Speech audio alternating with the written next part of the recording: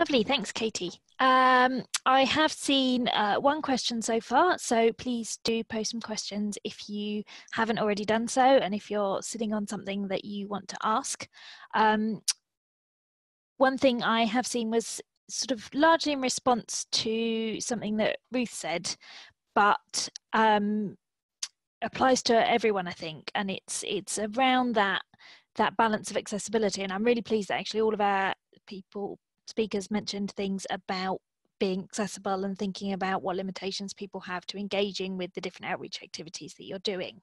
And the question very much links to that, and it's how do you strike that balance between people with limited internet access need things to be recorded so that they can access it later, and against what permissions and things that you need to be able to record a session. So how, I think we'd start with Ruth because she specifically mentioned that she was doing that, but what have you done to sort of strike that balance?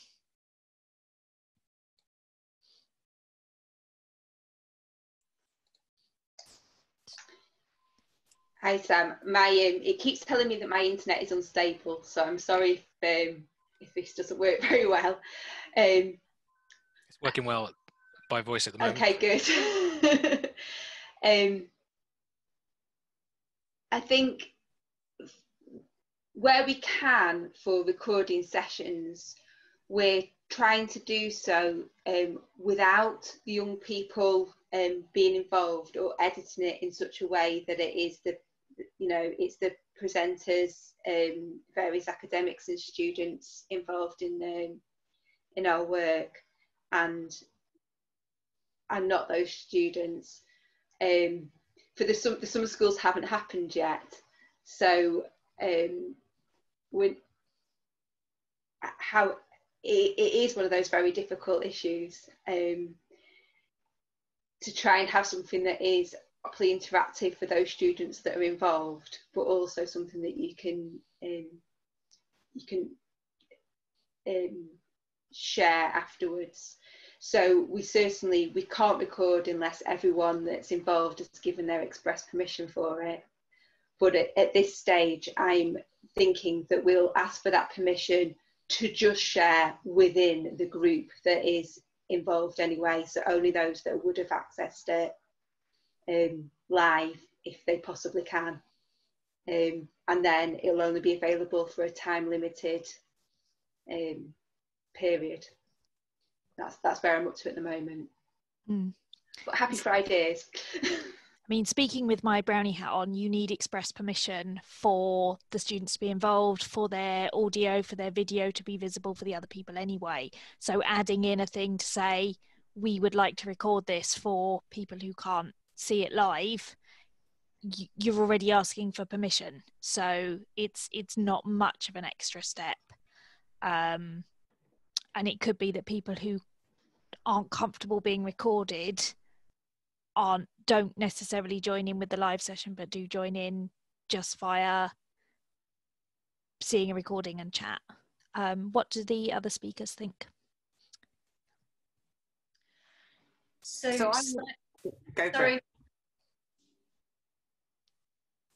Sorry, it's Dee-Ann. Slightly outside of the kind of Zoom world, if I think about the Great Science Share campaign, which is about driving the curiosity of young people, the permission is it being explicitly given by the parents and the carers of those young people, and or through the schools. So you might have remembered on that whistle-stop tour of slides, one of the big parts of that campaign is actually seeing science in action and curiosity in action from the young people's perspective. So there's guidance about where to do that filming and what considerations you might want to do. But the permission is explicitly coming from the parents and teachers. So I think if you think about when we would normally go out and do outreach and then we want to be taking photographs, it's that same kind of scenario where instead of you taking the photograph and then posting up the tweet, you're actually handing that functionality over to the school or to the teacher or to the parents to do that overtly themselves, and by token give permission to do so.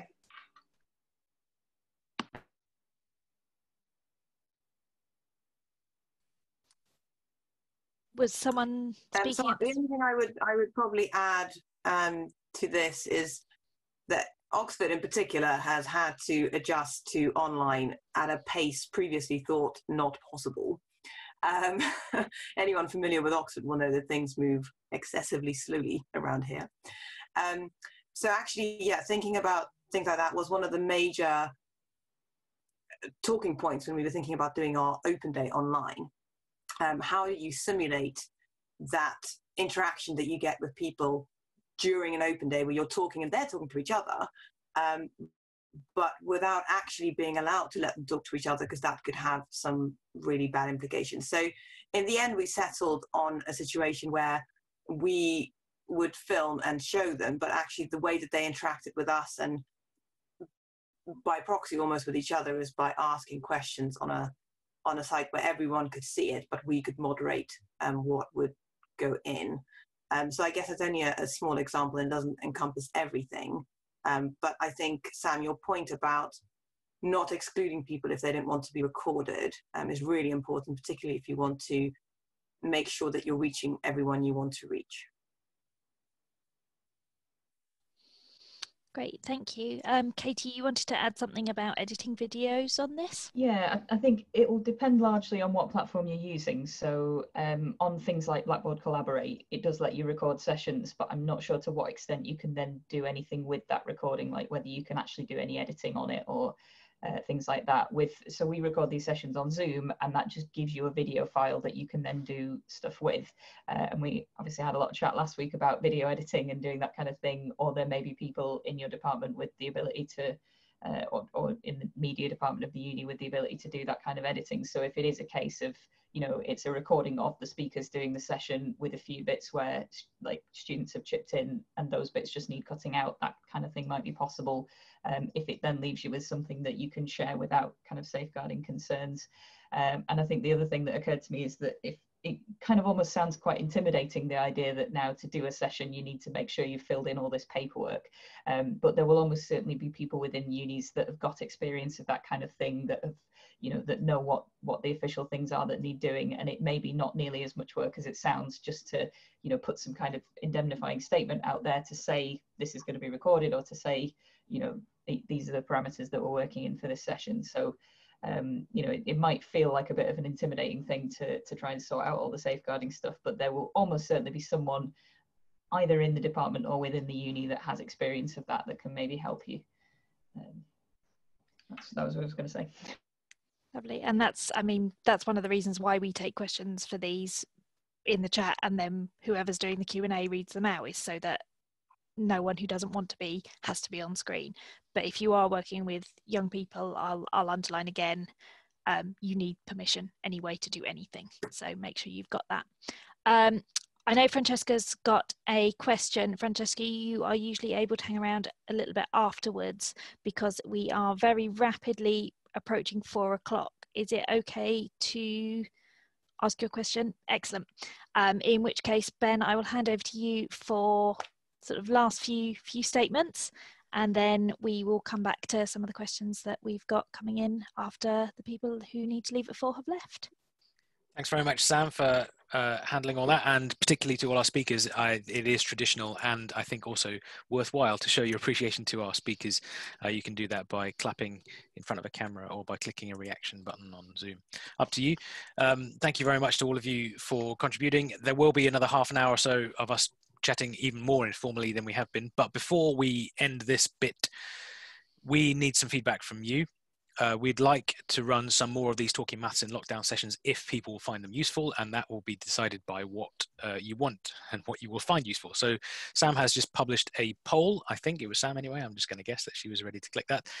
Could you give us a quick indication of any of the topics we've put there? This is not an exhaustive list and we're not going to pretend it, but if there's any of those things which capture your imagination, you'd like to see us run a session in this sort of format like we've been doing, could you click on them now and then click submit your ideas? There's also a question on how often you'd like to see these sort of sessions.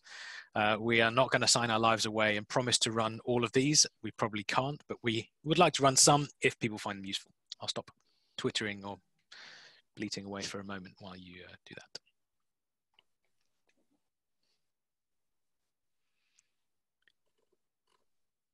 In case any of the speakers are feeling shut out of this, I think if you are a co-host in this meeting, no, we don't really apparently care about your answers because you can't enter the poll. Hey. We do care. It's just that Zoom doesn't allow co-hosts to answer. We apparently don't care, but we in fact do. You can obviously get in touch with us by any of the normal means, whether it's on Twitter or on email, to let us know more ideas about what you'd like. I wonder if, Sam, could you show that, share that result? I suspect I could do that too, but you are handling the polls really well. So it looks like there's a lot of demand for a diversity and inclusion session, and close second to that is a specific video editing thing. We will have a think about what we can offer and watch the website or Twitter or various emails if you're on our email list to hear data on that. And it sounds like monthly is a thing we can plan for. So we will get on with that. Can I say a thank you one final time to all our speakers? But if you do need to go now, you are welcome to do so. You are, of course, welcome to go whenever you do need to go. But we'll still be carrying on for another half an hour or so to chat a bit more informally. So that's the end of the first part. Thank you very much to the 4 people contributing today. And maybe hand back to Sam for some more Q&A chat. Lovely. Thank you very much, Ben. And thank you, everyone, and everyone that needs to go. Thank you so much for sharing your time with us, and we'll see you again in however long. For those of you that are staying, we have had a few more questions. I'm going to stop spotlighting Ben. There we go. We have had a couple more questions. So let me just see who is still around. Any of our speakers, do any of you need to head off at this point? No, from Luciano. Dee-Ann's all right. Mareli is here in spirit, and I'm guessing Ruth is still sans video but around. So Francesca had a couple of questions, particularly for Luciano. Your maths club for primary school children, they've asked, could I ask how you addressed safeguarding concerns? Because obviously this was a thing you did individually rather than through university. So how did you handle that?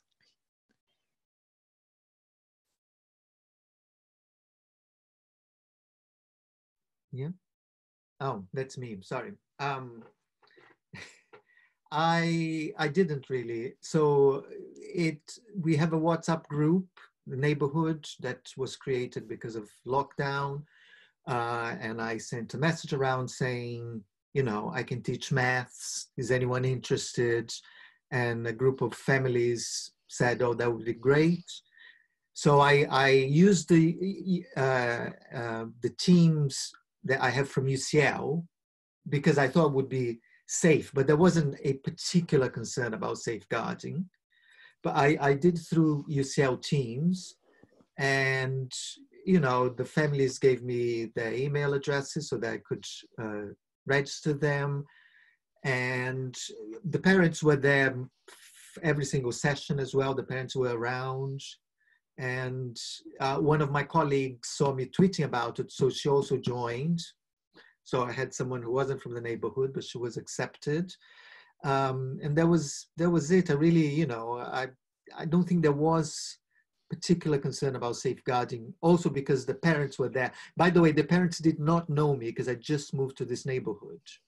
So it was someone that they didn't know. But obviously, I emailed all the parents from my UCL address, you know, just thinking about those concerns that people might have. But essentially, yeah, I was someone that they had never met. And I'm pleased to say that my birthday was on the 2nd of May, and I had all the kids outside my house singing happy birthday, you know, so it was great.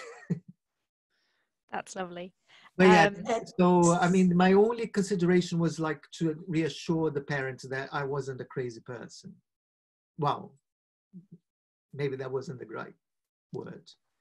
But you know, I was employed by UCL, that you know, some kind of reassurance in that sense. Francesca? Yeah, can I ask something else? Sorry, I don't. Then I'll shut up so I don't monopolize the conversation. It's just because it's something I was thinking of doing, but I was a bit concerned about various issues. So, as far as I understood, it's something that you started within the lockdown as something online. So it wasn't something face to face that then was transformed into online. So, I was curious of the format. How did you do? Where was everybody on video and allowed to ask questions, or where was it mainly through chat? And did you allow breakout groups, or was it just a session where everybody was attending? And how did you handle group conversations? Right. It wasn't a very big group. We were about 6 families. Some of them have 2 children, so it was a small group. It was very active. Most of the activity, they were very short. They were about 30 minutes to 40 minutes. I didn't think it would lend to longer sessions. Most of the activities, not all of them, but most of the activities were very hands-on, you know, building Mobius strips and playing with some mathematical toys and playing games like SAT. So it was very active. So the kids had to be doing something. The parents were there. They were, the other thing that I had is that they were from different year groups. They're all primary, but not, you know, they were from year, I don't know, 4 to year 7. Actually, there was a year 7 boy. And I had to come up with stuff that everyone could do and everyone could enjoy. So it couldn't be curriculum based. So everything was, you know, was more like, let's have maths fun. You know, and I had primary school kids saying, oh, I didn't like the session today. I prefer to do topology. You know, so, you know, you hear things like that and it's fantastic. But yeah, so I didn't have to think about those questions really.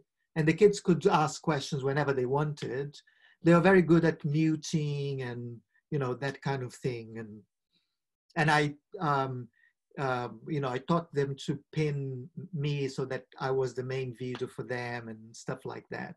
Obviously, kids are very good at technology. They learn very quickly. And so, but yeah, it went really well. I was surprised. It was great. It was a great experience. Also because I had never done primary before. So I was also learning while doing it. And so it was good. So with brownies, there's a lot of guidelines that come down from Girl Guiding, but we also put some in place for our unit. And I sent an email out beforehand telling all the parents and carers what we expected from them during the meetings and what guidelines they had to follow. So something that Guiding has said is it can't be in girls' bedrooms. They've also said that there has to be an adult present in the room. We added a few things in, like reminding parents and carers that other people in the room can be seen and heard. So making sure that there weren't things in the background going on that shouldn't be shared with other children of the age of their daughters and things like that. So we added in sort of all of those, sort of remember this, because people aren't necessarily as sort of familiar with these sorts of, oh, actually your microphone can pick up background conversations and stuff. So we sent something out and made sure all the parents and carers agreed to it before we started doing meetings. We also use Zoom because, apart from anything else, you can mute all the girls and things like that. Actually, we found their behaviour on Zoom calls, particularly in terms of talking over other people and things like that, have been far better than in person. I wish I had a mute button in our normal calls, halls, but to be honest, we haven't had to use it. They've all been really, really good about it, which has been fantastic. What have the other speakers found with doing sessions for sort of age groups? Anything in particular that you'd like to highlight? I think one of the things in Zoom, where you mentioned if you're the organizer and you can kind of control the chat, is that we switched off the private chat function. So then if something was happening, it would only come to everyone, and it could either be knocked on the head right then and there. And also, because if you then you might not see the private conversations going on between people. So for some engagement activity, we've just simply taken that particular function away.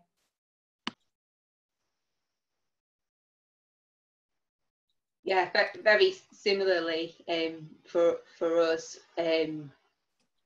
we are not allowing private chat between participants, and yeah, everything's going to be fully moderated. And like the letter that's gone out, so the guiding, you know, within the code of conduct, we're also reminding people about the backdrop and about sound, and making sure that they're aware of all that themselves. But we're also choosing to mute the mics and stop the video for a lot of what we're doing, to just prevent any possibility of an issue. So most of the interactivity will end up being through written chat. It's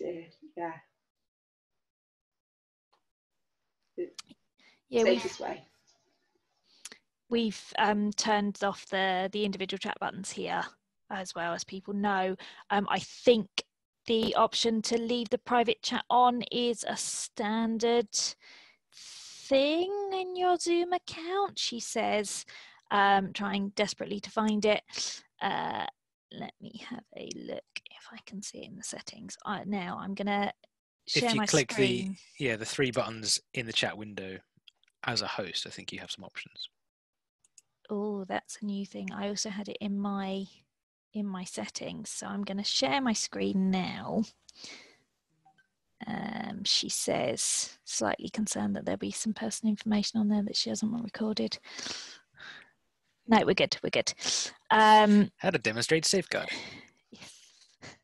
Do not judge me for the number of tabs that are open. Going to say that now. Right, can you see my screen? No, almost. not yet. It's coming.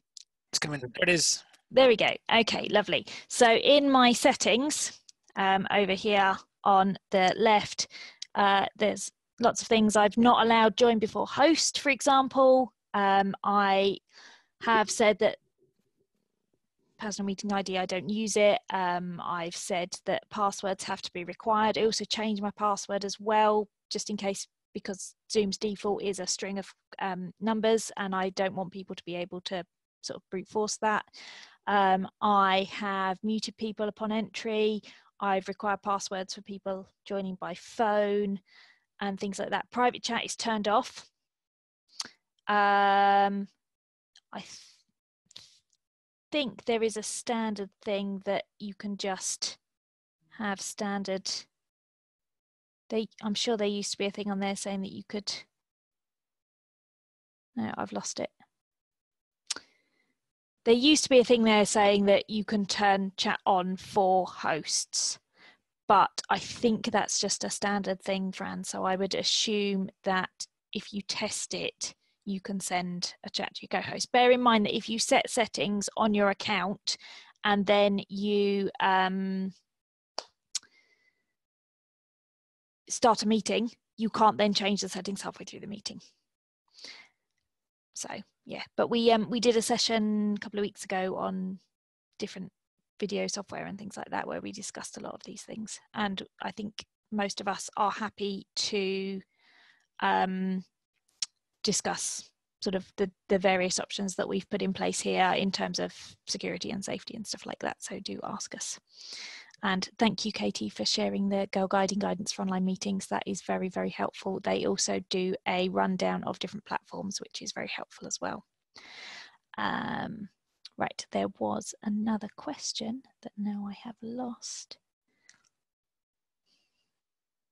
Oh yes, it was about open days and good lengths for open day talks, given that you might have more than one talk. What are people's thoughts on that? So based on our experience from April, you definitely don't want talks to be too long. As we know, people have a bit of a limited attention span when things are online. What we actually did was use some of our recorded talks from previous open days, which were about half an hour long. We made them available for people to watch at any time. And then on the day, our admissions coordinator, James Monroe, just did a short admissions talk, so explaining all the process of applying to Oxford, including a MAT question and a little bit about what might be asked in interviews. And then we actually spent the rest, so that was about the first half an hour of our 2-hour session, and the next 1.5 hours was spent on Q&A, where the students could ask questions. We collated similar questions together, and then he would answer them live. And that seemed to work really well because we gave them the basic information, but most of that information is available online anyway. But then we could actually respond to their specific queries and tease out some of the nuances that people were asking about. So clearly there were a lot of questions about how the pandemic is affecting things, which we wouldn't normally get at an open day. So it was nice to be able to answer relevant things and not just have talks where there's no interaction with anyone.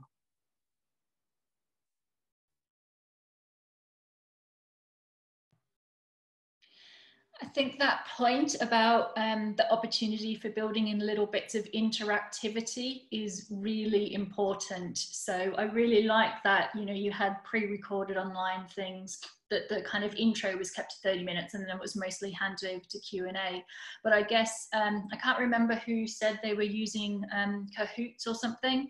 I think the more opportunities we have, even if you just ask people to give, so what's your energy level? Where are you? Are you really low? Are you really high? Are you in the middle? Just that also physically gets people moving. Just those little points where you're handing, in effect, the conversation back over to other people. I think certainly in my kind of training world, I've realized that's even more important than when you're in the room with people, to keep the energy going and to keep handing the opportunity over. I also saw people doing quick little polls of, you know, on a scale of 1 to 5, tell me what's your interest in maths? Oh, well, it's a 5, obviously. What's your interest in biology? Oh, it's a 1.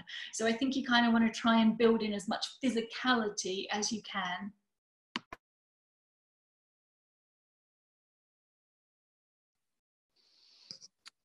Great, thank you, both of you.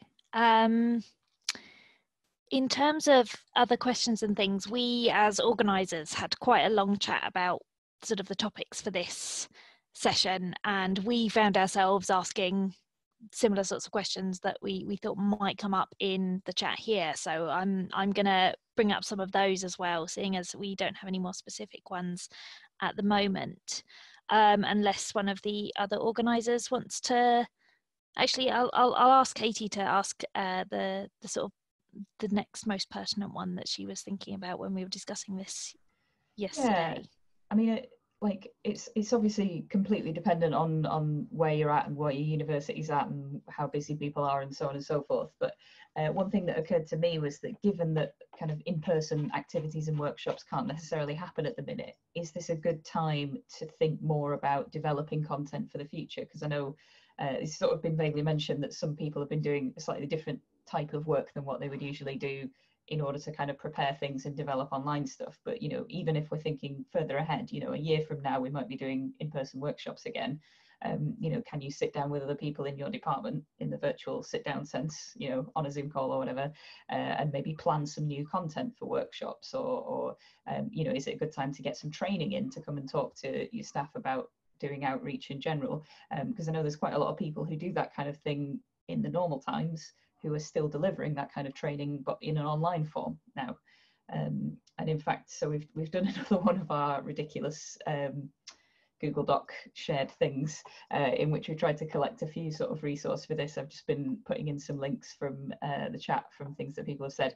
So there's another one of these ones where everyone is free to edit the document for now, just to kind of add in any suggestions or ideas, or just even talking points in this as well. And we'll hopefully share a link to that before the end of the session, and we'll include this in the email to everyone, I guess. yeah, like, do any of the other speakers have any thoughts about you know, whether that's a productive use of time at the minute?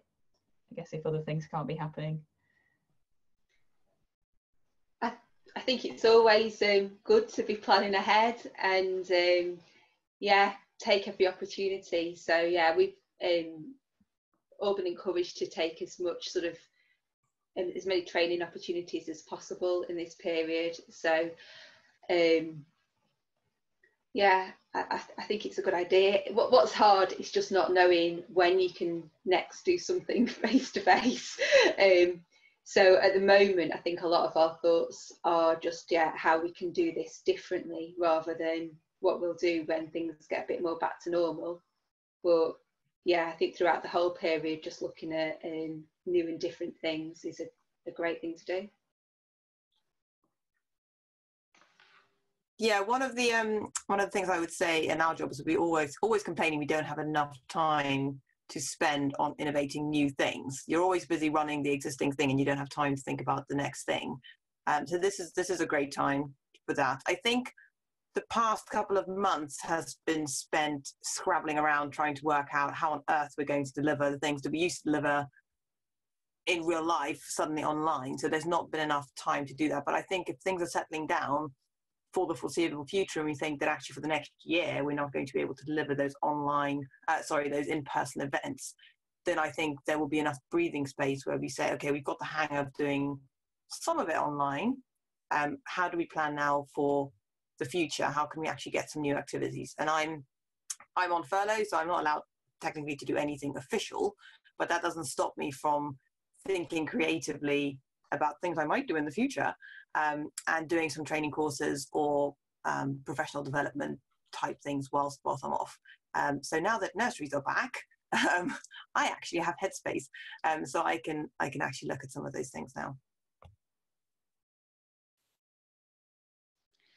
Yeah, I absolutely agree with the previous speakers. And I think one of the things that I personally feel has kind of upped my own professional development and skill level is the rise of all the online communities. So the Talking Maths in Public, the Virtually Social with Jamie Gallagher on a Friday, the NCCPE's PEP Together.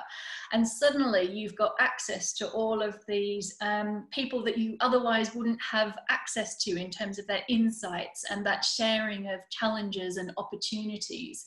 And I think rather than just thinking about formal training, I've seen this real rise in this set of online connections. And I think in outreach and public engagement and science communication, we've always been very generous people in sharing what we do, how we do it, why we do it, what doesn't work.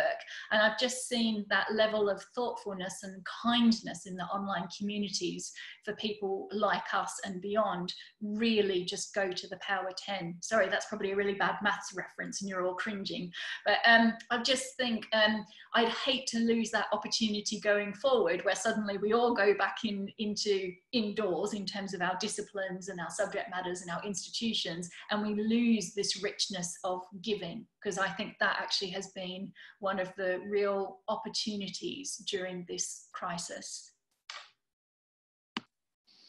Luciano, I think you wanted to add something as well. Yeah.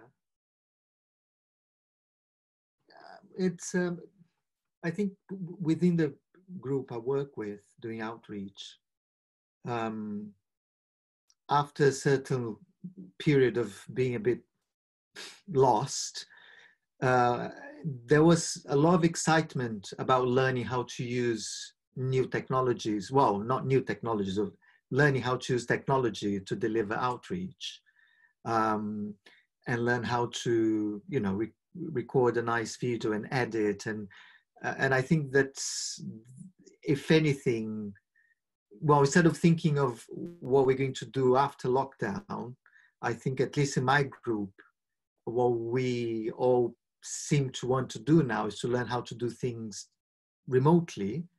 You know, like we never had a YouTube channel. We are launching it, and we are, you know, and hopefully this will go on after lockdown is over. You know, so I think it was, I think if anything, we wanted training about those things. you know, and talk about those things, you know, that we're doing now, because we want to carry on doing them once lockdown is over. Yeah, well, one of the trainers that I've linked to on here, I think is Sally LePage, who's a YouTuber who does YouTube videos professionally. Wow, and she's specifically got a training course for academics to teach them how to make videos. So, you know, and there's obviously plenty of other places out there. So this is, I should caveat, a list of people that we are aware of that we think are not rubbish, but we're obviously not kind of, you know, if you have a bad experience with any of these people, it's not our fault, essentially. And likewise, but, any absence of someone from the list who is also not rubbish does not mean we didn't think they were good enough. That is, it's just been like, here are some people that we know of that we've worked with or that we're familiar with or we've had a recommendation of. And obviously this document is now editable, so anything that is on there could have come from anywhere, including not us. So that's a little bit of caveat on there. But yeah, there are things like this that people can learn. And I think it was Mareli mentioned earlier that there were things that you were meaning to do in terms of moving outreach online, because, you know, it's generally a thing that is an increasing thing that people might want to do, but this has been kind of a spur that's sort of nudged you into doing that, which I think is potentially one of possible upside, whatever we're calling them, to this whole thing that's been going on. So that's kind of cool. Anything else, Sam? Any other questions?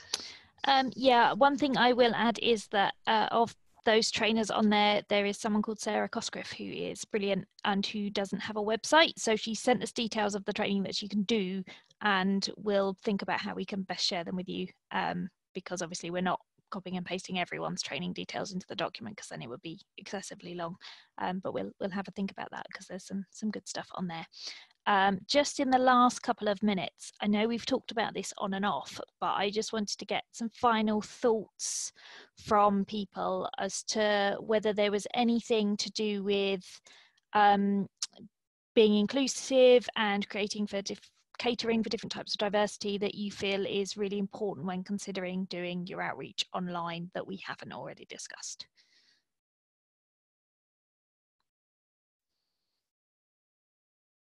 Everyone's looking contemplative. I'm not sure if it's, I don't think we discussed that, but our main concern was to have closed captions, for example. So that was the thing that we were more concerned about in terms of accessibility. Did you manage to make that happen, or was it just a wish? Yeah, we haven't launched, but the idea. So David is going to, I think, is going to use YouTube facility to do that, and then edit, and then put it back there. Okay, that's his plan. It is interesting to know that Google services, like via Google Meet, will do a version of closed captioning live. It's not perfect, obviously, but it does provide an upgrade from nothing. Sure. It depends on the service, doesn't it? Yeah, we've got a couple of events this weekend as part of Cheltenham Science Festival, and for one of them they are using the closed captioning in Zoom, which is something that we've sort of looked at and played with. But the way it works is there is just the facility for someone to type closed captions, and you can hire in professionals who can type very, very quickly, presumably using some form of shorthand keyboard, but that can actually do that live as you're talking, which I've not had that done before, and that's going to be terrifying and interesting. Like when I've had interpreters doing sign language and things, it kind of does sort of you know, it's a thing that you sort of notice and adapt to. But I think with this, it will just be the text coming on the screen for anyone who's got that switched on. So I maybe won't even notice it happening, and I'm interested as to how that comes across as well. But yeah, so anything that gets uploaded to YouTube, it will automatically generate some slightly imperfect auto-generated subtitles, which you can then go in and fix. And that's something we're currently in the process of doing for the previous TMiL sessions, which we are any day now going to manage to get that finished. I'm like, it depends how picky you are, how long it takes, really. If you're happy with it just having no punctuation in, just going all the way through, then it's fine as it is, as long as you fix any typos. But yeah, I think Sam takes longer, maybe. Sounds more slightly more perfectionist, yeah. But you know, that's one way to kind of make that happen. And there are professional services that do captioning for videos and produce transcripts of things as well that you can send stuff off to and get that kind of thing done.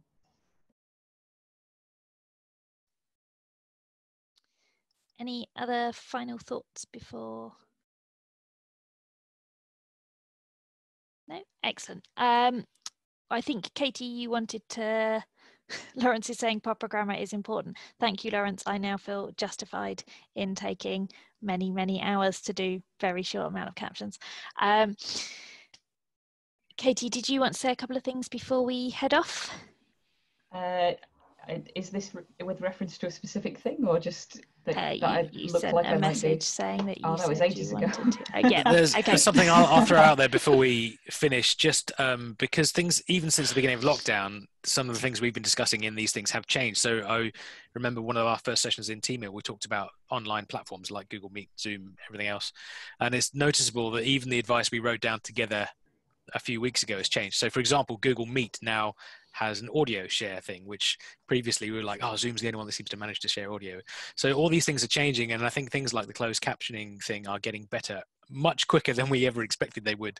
And so keep sharing things that you notice. If someone needs a particular use case, just use our communities we've got. This is really a really helpful group of people. So I think what we're going to try and do is, especially once we've got all of the videos up on the Talking Maths in Lockdown page on the website, we're going to add the Google Docs that we've produced for each of the sessions that we've done one for.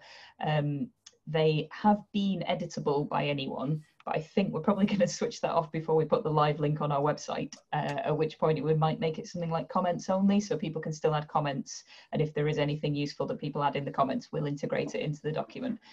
But the stuff that's up there there's some really useful links and useful advice and stuff, again with the caveat that all of it has been contributed by the community, so we're not responsible for anything that is said in there, but please find it useful if you can.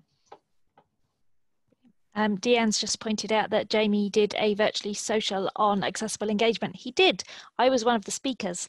One of the things that I particularly mentioned, possibly remembered to mention during that, possibly didn't, is making sure that there are alternatives. So people can't always access things live. They can't always give over the bandwidth or the amount of internet that it takes to watch a video. Make sure there are alternatives for people to get involved in different ways if you can. Was the main thing on that. Yeah, brilliant. Well, thank you everyone, especially to our speakers today. It's been really, really insightful hearing all the things that you've been doing and are continuing to do and are planning to do, whilst obviously not doing any work, just happen to have thoughts in your head, which is also what many of us on furlough are doing at the moment. And to all of you for giving up your time, particularly those of you that have joined us over multiple weeks. It's been lovely to see and hear you every week. It's been really, really nice to get together. So thank you very, very much. And TMiL will continue in some form, and we will let you know. Yeah, the details should go out on the TMiL mailing list, which if you signed up for these sessions, you'll have been given the option to sign up for the TMiL mailing list as well. And if you have, you will be added to that, and you should get an email about future sessions, or just keep an eye on our website where we will put things, and Twitter as well, probably, if we remember, because we're terrible at social media. Following the individual presenters is possibly more successful sometimes than the TMIP account itself, which gets passed around a bit. Yeah, cool.